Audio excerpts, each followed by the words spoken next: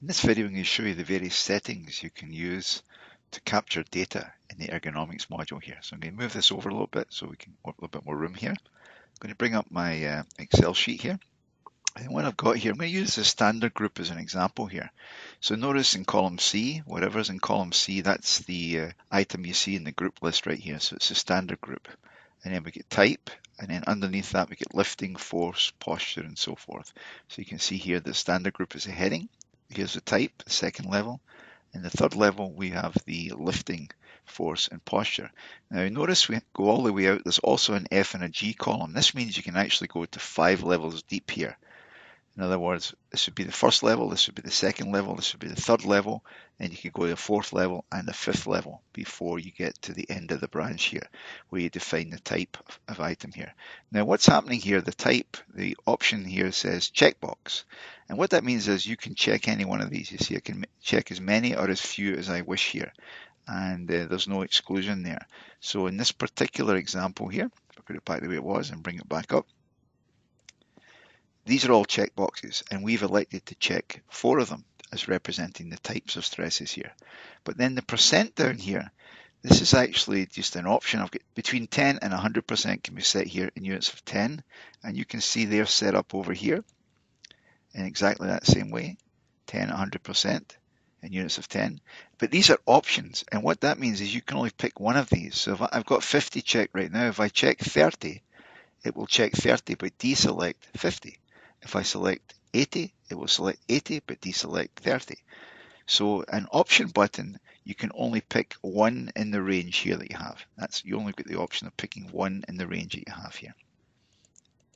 A bit further down here, you can see we've got a document here. Now, a document is an image that's going to appear. If we go down to the neck here, you see a little information mark right there? That's telling you, you can click on that to see an associated document. You can click right on this and it would bring up information. That information flag is coming from the selection of the document here.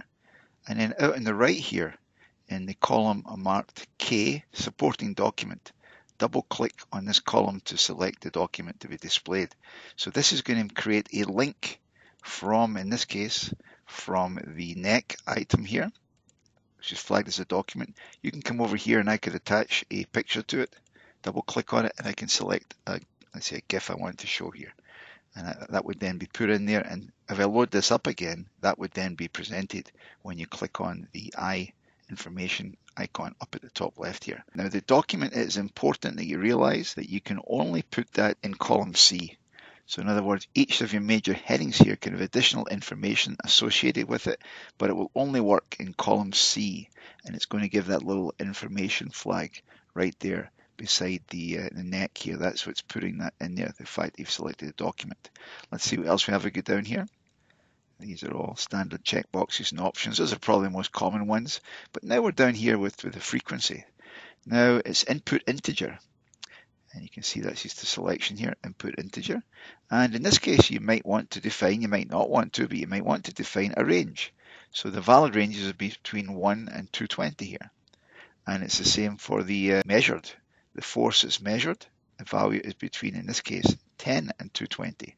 If they put in a value that's not in that range, they will get an error message. I can show you this one, for instance, if I go back over and we find that that's under body force. So I'm going to go to body force on the right here. And I'm going to come down here, and here is the frequency. You see it right here on the right here. I click on it and it prompts me.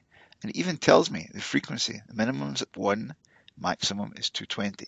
So if I put in 100 here, it will store that away there. And it stores the value right here that we've already selected. You see it checked it right there. Now here's the force, and it's between 10 and 220. So let's just say I make a mistake and I put in 320. And I hit the save, you'll get a warning message here that it's out of the range here. So therefore you want to put it inside the range here. See if there's anything else we have right here. We're going to go back over a little bit to see what we have. You see the more input integers here, right? 1 to 140. So again, all of different options here.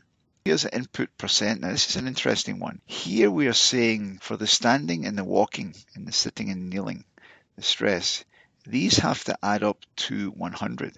So what I'll show you this one, if we go to the standing and walking here. Here we've got this one here, so I can click on this and it shows me the 3 different values that are being associated as one. You can change these values here. Let's say that was 25% and this was 50%. It has to add up to 100. So if I put 53 in here and I try to save it, it's going to tell me that it's not right. It's not 128, it has to be 100. So I'm going to put 25 in here. So now you can go back down here. So these selections have to add up to 100, and you can see the values it's putting in here. Say if I pick on any one of these, it'll bring up now a selection of 4 different items that have to add up to 100 as well here.